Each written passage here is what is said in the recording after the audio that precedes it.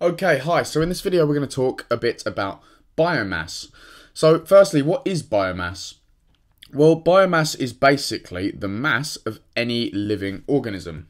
And so this is usually calculated over a given area. So for example, if you had a field and that field was growing bananas, then your biomass of bananas would be your mass in total of all the bananas in that field.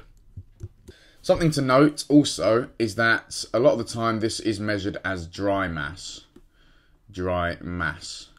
And the reason being because water is not actually part of the organism itself. So your bones and muscles are not primarily made up of the water. So your water mass is not counted. So it's the dry mass of organisms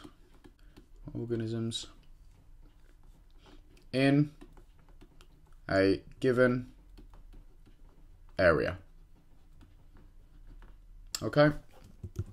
And basically the source of all biomass is energy.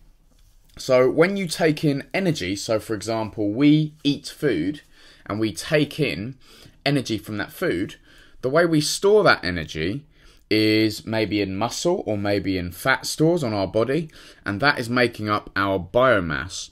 And so the biomass is really a store of energy. And so where will the biomass come from originally? Well, the first things which are going to be eaten is going to be the plants. And so the plants obtain their energy. Where do they get their energy from? Well, they get it from sunlight. From sunlight. And so basically, without sunlight, plants would not be able to make up their biomass. And without plants, we would not be able to make up our biomass. So all biomass originates from sunlight or from the sun. Okay? So the energy comes from the sun. It doesn't matter how many different organisms are being eaten. They're going to have started with what's called a producer, which is normally going to be your plant. And that will have got its energy for its biomass from sunlight. Okay, so let's have a look why this is so important by using a simple pyramid diagram. So if we had a pyramid of numbers, what pyramid of numbers means, is basically we count the number of organisms at each level. Called trophic levels, but each level in the food chain, if you like. Let's say we're in a forest and we were looking at a single tree. You would have one tree down here. You would then have loads of insects feeding on that tree. So loads of insects feeding on it. Like so. These insects would probably be fed on by slightly bigger insects, and so there's not going to be as many of those. And then those insects might be fed on by some birds, say. So we've got tree, insects, larger insects. Sorry, you might not be able to read this, awful handwriting. And birds. Okay, and so in a pyramid of numbers, we're going to have something that looks like this because there's only one tree here. There are loads of insects, smaller amount of larger insects, and then a slightly smaller amount again of birds. But what if we were talking in biomass? Let's do this in a different colour. Biomass. Well, have a think about the mass of a tree. Mass of a tree is going to be very big, very big. Like so. Then all of your insects put together are not going to weigh as much as that tree. All of the larger insects put together, because there are less of them, are going to weigh even less. And then your birds, there are even less of those, and so they are going to weigh even less. And so you can see you actually do get a pyramid here with your biomass, whereas with your numbers, it can vary, and you're not getting an ideal representation of your data. What this pyramid of biomass is basically showing you is that energy can never be created.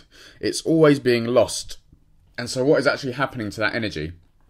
Well, some of the tree is not being eaten, of course, but some of it that is being eaten is being lost do a different colour, is being lost by respiration, and so you need energy for things like movement and growth, and so on. So all of these processes require energy.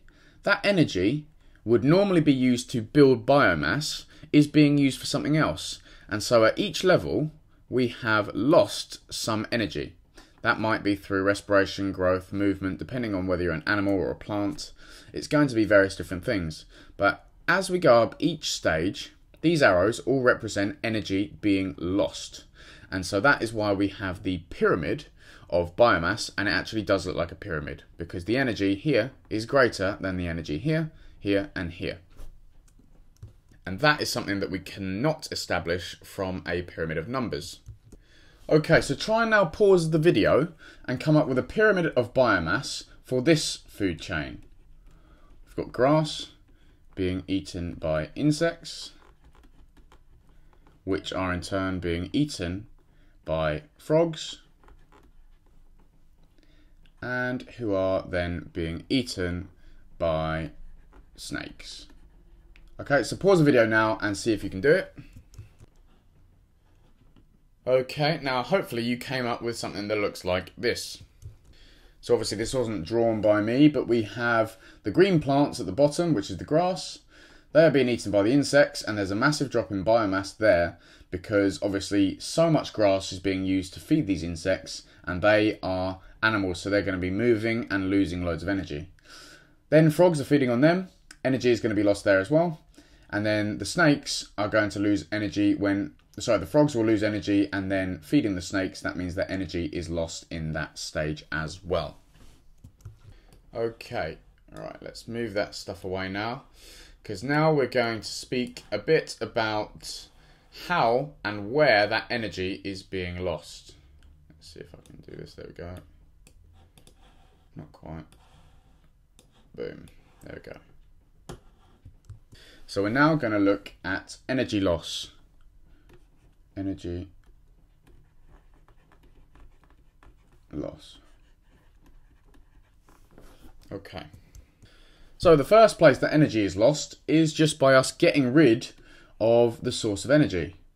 So that is going to be waste. And so this is quite obvious. When we go toilet, we are getting rid of different sources of energy. Now, one reason for that is because we cannot digest certain things. So cannot digest some foods. And that's true for everything. So herbivores, for example, a lot of the plants that they eat actually they get rid of straight away in their feces. Not straight away in time, obviously, but they get rid of it in their feces because they can't digest it. So much of the energy from the grass, let's say, is going to waste. When a cow eats grass, it eats a tremendous amount of grass, but doesn't use the energy from all that grass. Now, generally, carnivores, including us, we are more efficient at digesting things than herbivores. So loads of the plant can't be digested by most herbivores, whereas we can digest quite a lot more of the animals that we might eat. However, there is still a lot of the animals which we can't eat. For example, if you go to eat a chicken, if you buy a whole chicken, you don't eat the chicken's head, you don't eat the chicken's bones, and that's all biomass which is therefore going to waste. There are also parts of different vegetables that we eat, so you don't have to just be a herbivore. Obviously, human beings are omnivores, and a lot of the vegetables we can't digest either. Also, a component of our urine, or the main component, which is known as urea. Let's just write that down. Urea, very important chemical, especially if you're going to do A-level. Urea is the main part of our urine, and this is how we get rid of excess protein. So excess protein. If we eat too much protein and our body can't use it or store it as muscle mass, then we just get rid of it in the urine. And that excess protein contains energy, so we are losing energy and losing biomass there as well. Okay, so that's waste. The next one is movement. Movement. Okay, now movement is quite a drastic process. We're going to be using a lot of energy in movement to carry out movement. So it's energy expensive. And that means if you are moving a lot during the day, you are burning off a lot of your food, and that means you're not storing it as biomass, and so energy there is being lost as well. And so, for example, if you have an animal which is quite happy just sitting on the floor or wherever it's going to be sitting and not moving at all, then we are going to have more efficient transfer of biomass. That's because a lot of the biomass is not being used for energy in order to move. If you then had an animal like a cheetah, which is always running around and it's very, very active, the reason cheetahs aren't big and fat is because they are running around all the time, and so they are burning off a lot of the energy that they eat. And so animals which move more than other animals are going to retain less biomass than animals that move less. Okay, and lastly, which is a very, very important one, is body temperature. Body temperature. Now, we've all heard the terms warm and cold-blooded. If you are a warm-blooded animal, like all of us watching this video are, we are using a massive amount of energy in order to keep us at a certain temperature. So the human body and many other animals are kept at 37 degrees Celsius, even though most of the time we are not sitting in 37 degrees heat. And the way that we do that is we have to regulate our body temperature. So we use energy from respiration. Respiration allows us to keep our body at this temperature. That energy could be used for other things, and it could be used to store as biomass. And because we are not using it in order to retain biomass and build muscle or build fat stores, that means that we are less efficient at retaining biomass than other animals that might be cold-blooded. So if you had a cold-blooded animal, like some types of snake, other reptiles, some types of fish, they are not using any of that energy to keep their body at a specific temperature. That means that they are better at retaining body mass than a warm-blooded animal. Obviously, it comes with pros and cons. A cold-blooded animal must therefore make sure that they are always acting in a way which is going to keep them at the right body temperature, because they could still get too cold or too hot, and that would be catastrophic for them. So they display different behaviours which allow them to maintain their body temperature because they can't use energy in order to do so. Okay, so that was a brief overview. I hope that sort of cleared up what biomass is, why we use biomass instead of pyramid of numbers, and why it is that at each stage of the pyramid, so as we can see here, each stage biomass is being lost. That is always true. There is never a pyramid of biomass where one level is going up to the next level, because then where does that one get its energy from? Okay, so I hope that's helped. If you do have any questions, please do leave them in the comment box below, or send me an email using the link, and I look forward to seeing you in the next video.